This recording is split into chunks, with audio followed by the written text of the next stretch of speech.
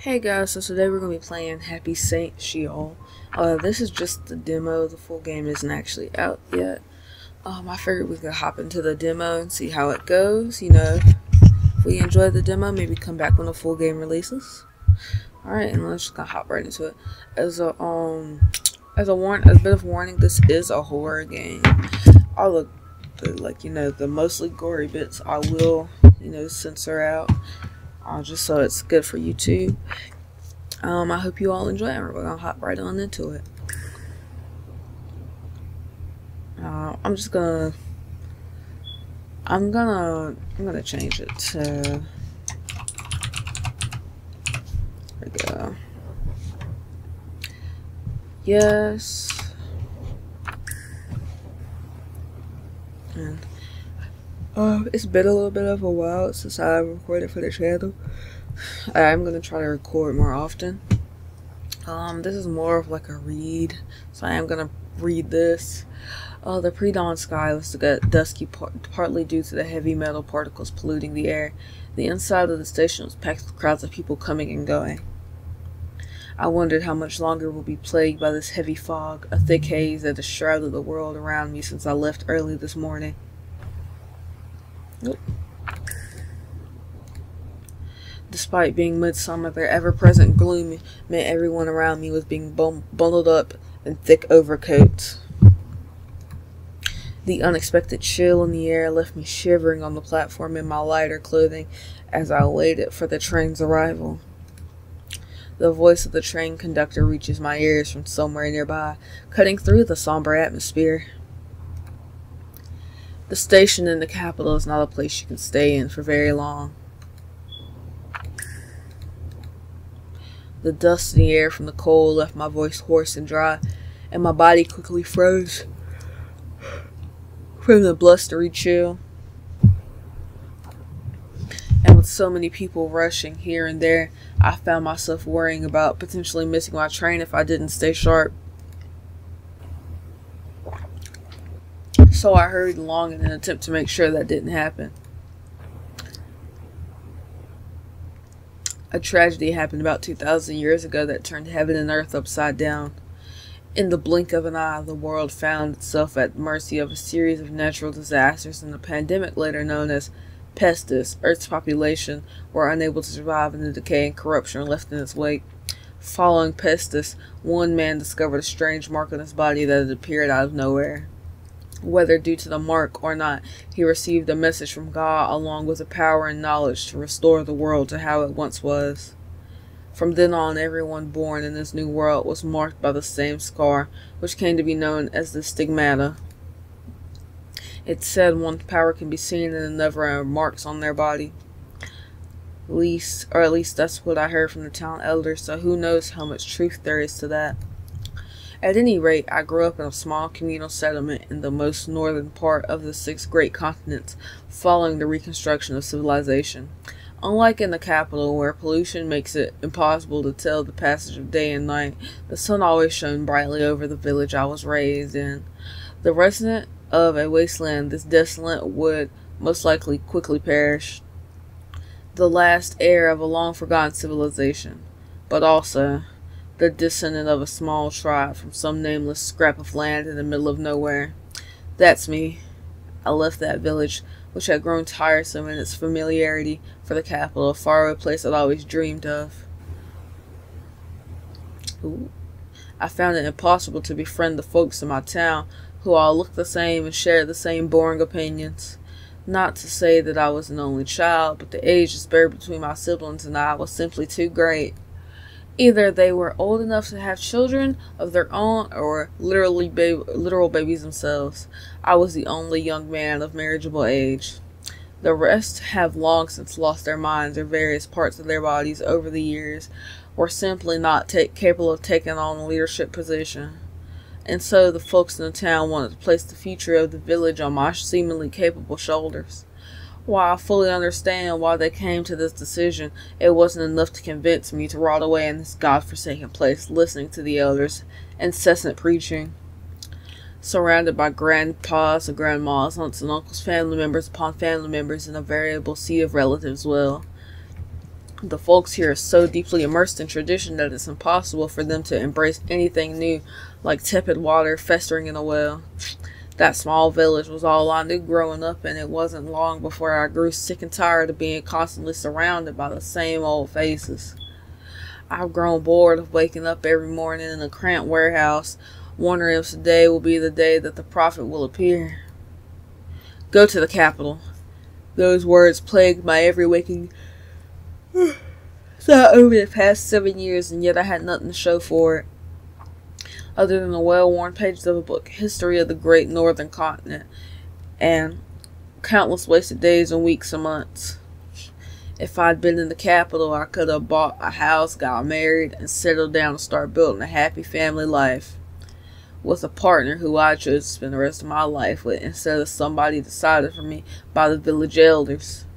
Each time I was forced to hold the shriveled up hand of another old geezer on his deathbed, I felt almost suffocated by the thought that I too might spend my entire life rotting in a stagnant hole like this one, and that even after death my body would be cremated alongside my brothers and sisters, my soul laying to rest for eternity in a mass grave, surrounded by the same folks I've been stuck with while alive.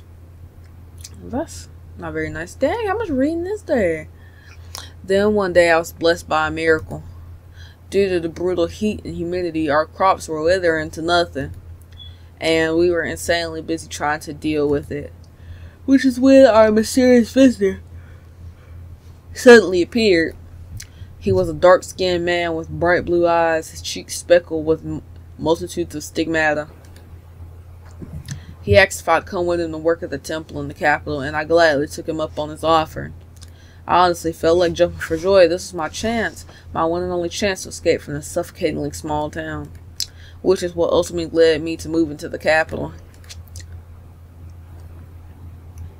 What's next? Ooh.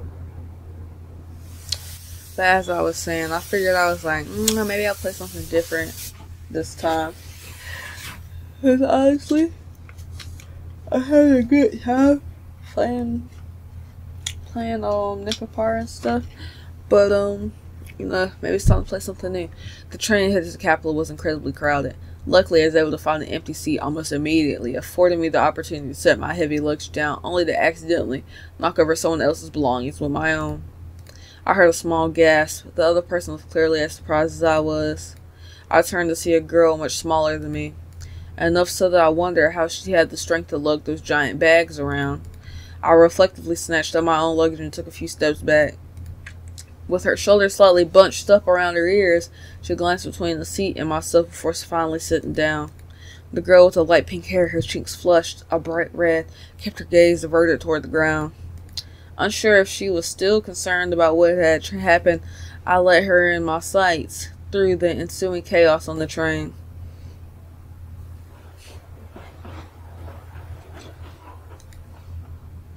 Yeah, I figured I seen this demo, it looked really interesting.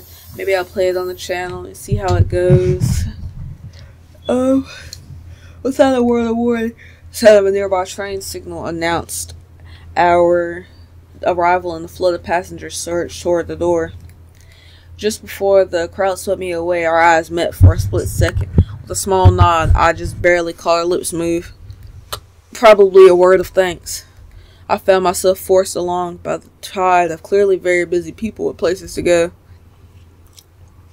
But yeah, I figured this would be pretty interesting. So far, it's a lot of reading, but I don't really mind that. Ooh. I guess this is the temple. There was a long line in front of the building I eventually wound up at. It seemed to be a checkpoint of sorts. Seeing the person in the cramped room on the other side of the window dressed in monk's robes, I was momentarily reminded of the sacrament of penance. I stood there silently as their eyes scanned me from head to toe, ordering me to wait. The inspector left the cramped room before being replaced a few moments later by a mild-mannered woman. Unlike the previous inspector, this brown-haired lady was not dressed in robes. Ooh, what she look like? Oh, she's adorable. You must be new here. What's your name? Cat, was it? My, what an interesting name. What would you like me to call you? Sure, we'll just go with the default for this. Spell what you want to be called? Sure. Now, let's see here. Ah, yes, your name is on the list of arrivals for today. The lady with the sweet sounding voice handed me a piece of paper in a well-practiced manner. I caught a glimpse of her stigmata under her sleeve on her writing hand. Who exactly is she? Can you show me the stigmata on your body? I confidently show her the palms of my hands, and she responds with a warm smile. You're pretty confident, huh?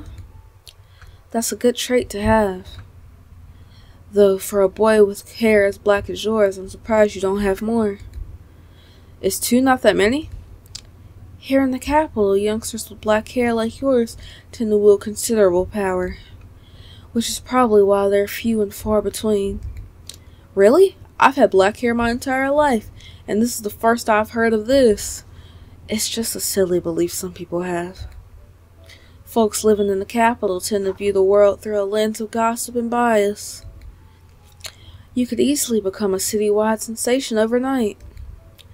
Well then, Cap of the health department, welcome. I'm sorry, I'm part of the what department now? Confident and funny, you've got it all. I'm sure you'll figure out everything you need to know during your first day here. You must be exhausted after your long journey. Make sure you get a good night's rest. The dorms are located beneath this building. It's pretty hard to get lost, but think you can make it on your own? I'm pretty good at finding my way around. Thank you. Are you some kind of administrator here? I'm just an old lady. This is where we say goodbye, Belle. Best of luck in your future.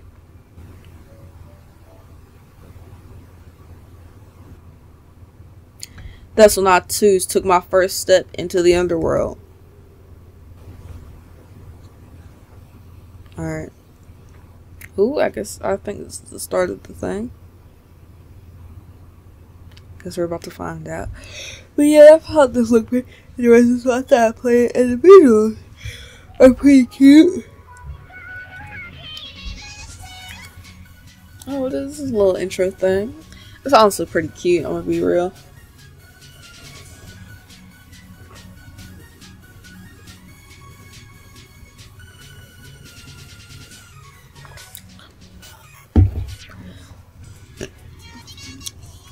Okay, I think that's the girl we saw on the train. She's adorable. I don't know who that is. I like her last name is Alternata.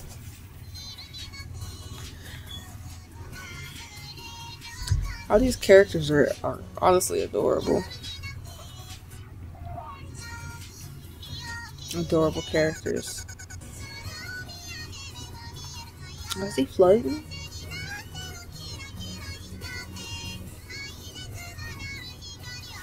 This game looks like it's going to be really cute.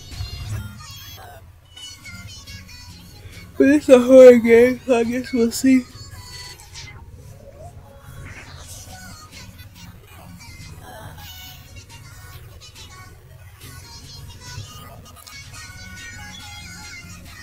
Oh.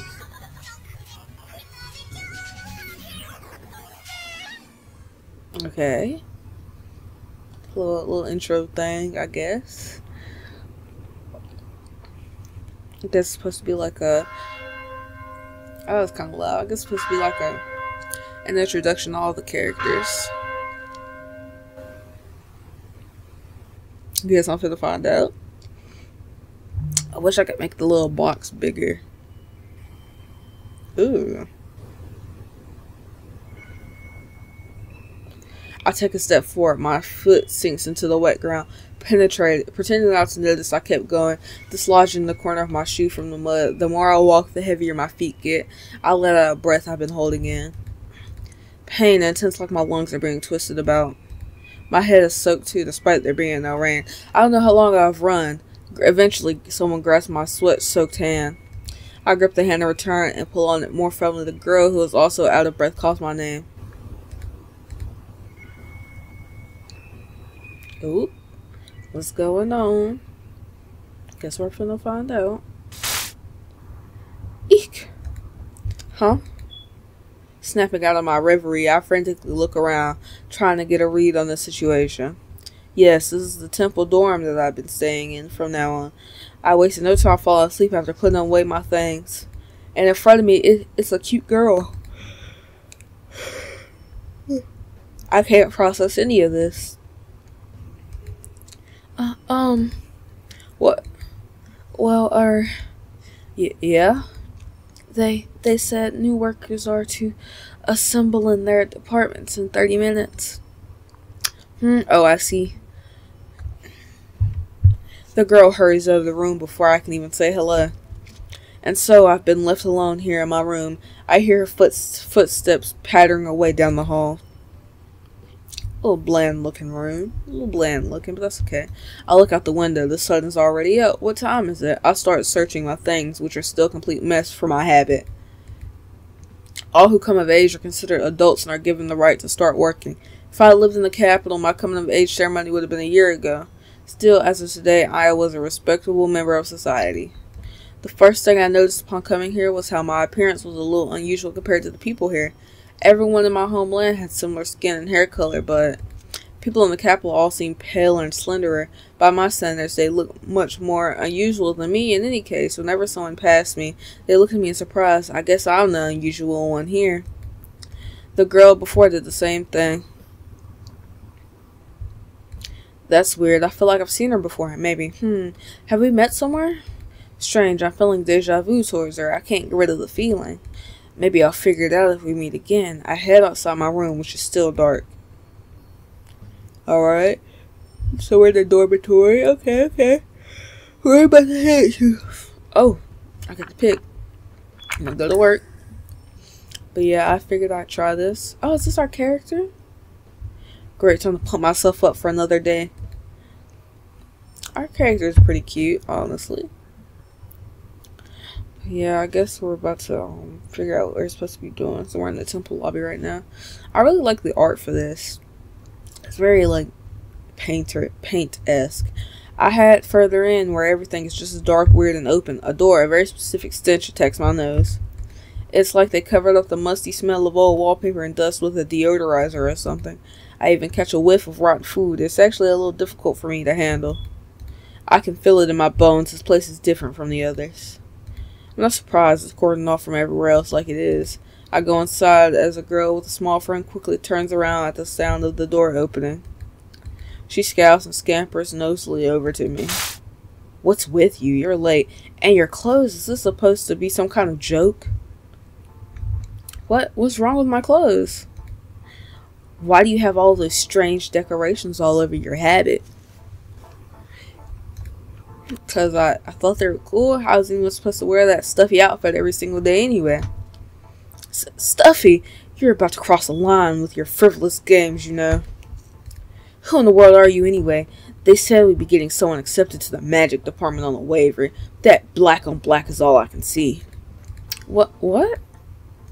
Her incredibly rude behavior takes me aback. Just a little, as I suddenly catch a strong smell of perfume behind me. A blonde girl appears out of nowhere, gets close to me, and grabs hold of my arm.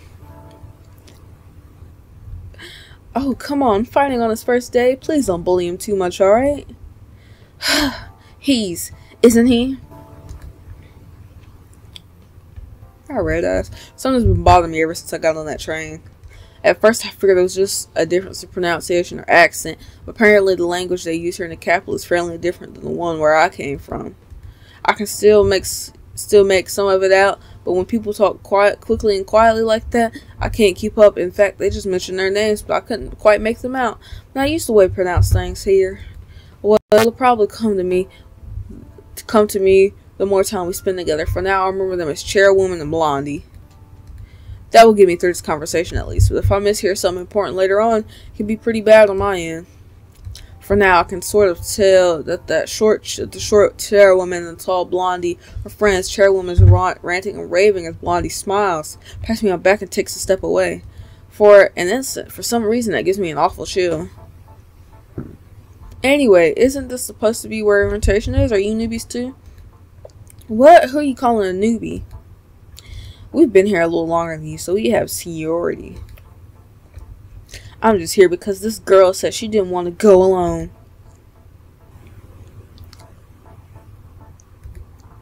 She pulls a very pink girl over. I didn't even notice her before. The new girl stands there awkwardly in front of me.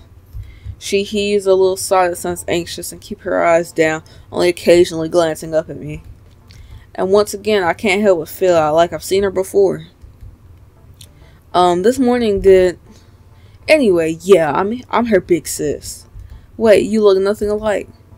That's because we're stepsisters. Sigh. Why did I say that? Hey, would you say something? I know you can at least introduce yourself. I'm Maya Elbeth. Pleased to meet you. Right. Maya's all scared. Is it because she's talking to a man? That's adorable. No, I told you she's always been like this, even back home, remember? My name is Cat. Thanks for this morning. I mean, I guess I'm older, but pleased to meet you nonetheless. It's only about 1 year anyway. The difference is nothing when it comes to working here. Both of you are essentially babies. That's a rather unusual name. Hey, Belle, did you know that... But know what it is we do here before you came? What do you do here? That apparently struck Blondie as pretty funny. Since she starts cackling, mouth wide open, and gives an exasperated sniff. Are you sure you're not in the wrong place? That's not what I meant. I was told this was where I'd get an explanation. Hey, I know this kid's a riot, but just explain it to him already.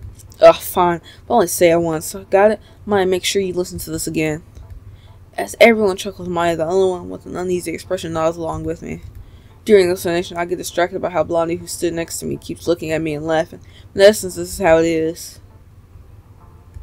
This is the temple. This temple is called St. Sheol. It was established in the center of Curia to save people from pestilence using powers granted by God. Each of the 6 continents possesses a similar temple administered by the cardinals of each region. Here, St. Sheol is divided into 4 departments, each under the purview of a bishop. The magic department, the academic department, the health department, and the cleanup department. Of 6 temples, St. Sheol is the only one with an established department for cleanup, which is what we're assigned to. We're essentially a cleanup crew that makes sure the nation's cogs keep turning. After a week of training, we'll be acknowledged as official members of the clergy. I wanted to make sure I understood everything properly, but it didn't seem like they answered me outright. Without a choice, I save my questions for later and try to organize all the new information in my head. I see. Well, thanks. Are Maya and I the only new workers today? This department's always understaffed, but we get new people at the end of every month. Little by little on a regular basis, that sort of thing. Oh, did you want to meet the other boys and girls? Don't worry about that. You'll be able to soon. I've got plenty of friends to introduce you to. Hear the door open again. The 2 of them break off the idle conversation they were lapsing into.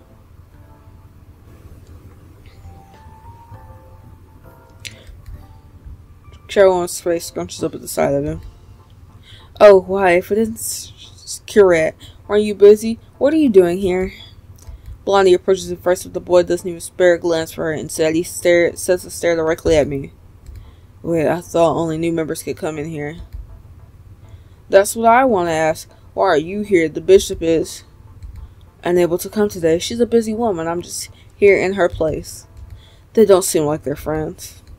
Chairwoman glares at him for cutting her off, but purposely doesn't say anything in response. Their conversation seems like it's over already. The one Blondie called Securate comes over to us and looks me up and down. Ever done this kind of work before? There's no point asking that. He literally didn't know anything about it. In fact, I just finished telling him what it is we do here at the temple. Securate, would you be so kind as to show these 2 the proverbial ropes? What? That bishop left this task in your hands, didn't she? I highly doubt you were planning on pushing such an important, crucial job onto us, Yes, that's right. We have to get to work ourselves. Thank you for this, temp assistant bishop. The boy says nothing as the 2 girls go past him towards the door.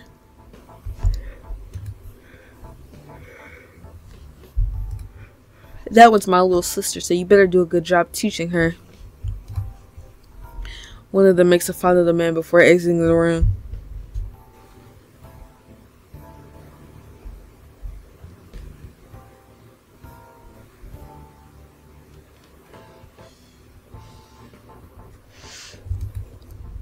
The other casually turns to us and waves before leaving.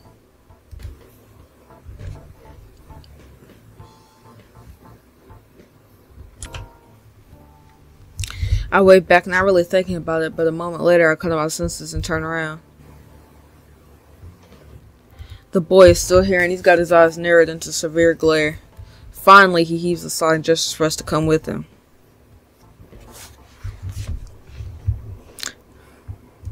So I think I'll play this for like a good hour.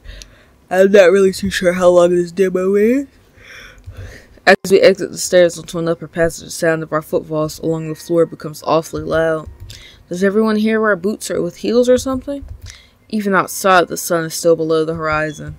The gaudy stained glass on the hallway's wall reflects the dulled light of the sky, coloring the entire building with a pure light blue tone.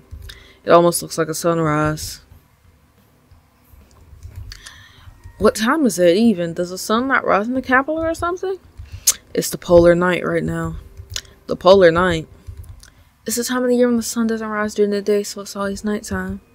Really? Maya, you're pretty smart, huh? Does that mean it's going to stay this cold? I suppose. Do you not like being cold, Bill? I come from a warm place, so I can't quite get used to it. Wait, did you call me Bill? Well, I like calling people nicknames, so would you rather I not? No, not at all. I like it. Feel free to call me anytime you want. Oh, good. It's a carrot, right? If it's alright with you, would you mind if I called you Red? Yes, I'd mind quite a bit.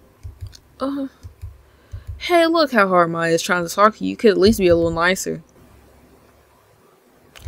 Without turning around, he takes out a binder. The papers inside were written using a typewriter, all in designated places ranged from simple addresses to nonsensical sequences and numbers. Several of them have been checked off and ready. Record the work you each perform in here. It's fine to simply observe since it's your first day, but starting tomorrow you'll have to actually do the work and write it in here. What kind of work is it? Security says nothing to us, instead quickening his steps and turning the corner going past the checkpoint. One look at the white rosary around my neck and the examiner silently lets us through. Hey, I asked what kind of work we're doing. Trailing behind him, I ask again. He coughs nervously. Make him mad or something?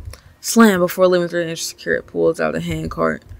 It clatters loudly on the floor, also to clean the class, plus a few sacks are piled upon it. Take this, he says in a rather high voice, as though his vocal cords haven't been affected by puberty yet. Part of the cleanup department, our job is to sanitize the work areas of other departments that get dirty from exterminating evil spirits, clean up and deal with any reported corpses, and to exterminate the pests that have been growing in number recently. We also perform preservative treatment on dead bodies, assist in their funerals, and get rid of the lost, and just any troubling work like that. The kind that needs manpower falls on us. The lost? You don't know about them? After I repeat the unfamiliar word, thinking about it, Carrot stops and turns back around to us. He doesn't reply with an answer. I look at him blankly, after which his gaze shifts to Maya. Apparently she knows about this. I'm the only one who doesn't. Seeing that she does, Carrot shakes his head and starts walking again. You know how people possess sacred power? Yeah, the stuff needed for the stigmata to appear, right? Yes, it's also called God's only mercy to man. That's just how incomprehensible this power is to people.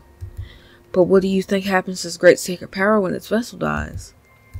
I'm guessing it doesn't go away? Correct. Back home, the traditions cremate people immediately after they die. Instead of looking upon the faces of the dead, we gaze at the blazing flames enduring the distinct odor of burning flesh and anger about to the fire. I was never happy with that, so one day I asked the big man in the village about it. I just realized now that he said something very similar. Human corpses couldn't be returned to heaven without immediately burning their bodies. Otherwise, their lingering resentment will remain in this world, and they will become monsters that crawl along the ground.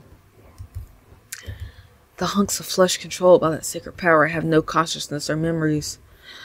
They either continue moving until they run out of energy, or more likely they attack people. They don't have consciousness, but they still have instincts or something like it. It's up to us to retrieve and deal with them. We never have enough people for it. Essentially, we take people in without even checking their number of stigmata or their status in society. The rest of the world doesn't take kindly to us because of it. Since you two are still in training, though, you won't be directly sent to the pestis. Instead, you'll probably be doing simple jobs like cleaning. Secure continues to walk as he explains, his voice flat and disinterested. The cold terminology pierces my ears as I travel a dark path. I'm not completely sure I have an accurate understanding of the terms and explanations I've heard.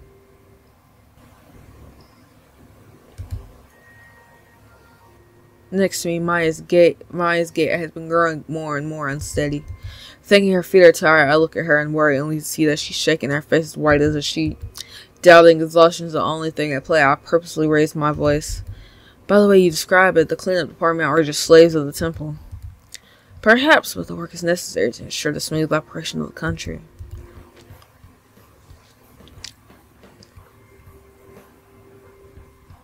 Alright guys, I think I'm going to leave it here. We'll see how this does. If it does well, then I'll pick up again right here at the residential building. I hope y'all enjoy it so far, and I hope to see you all again soon. Save real quick, and then I'm just gonna leave it here. Hope you all enjoyed today's video, and I'd like to thank you all for tuning in, and I'll see you all next time.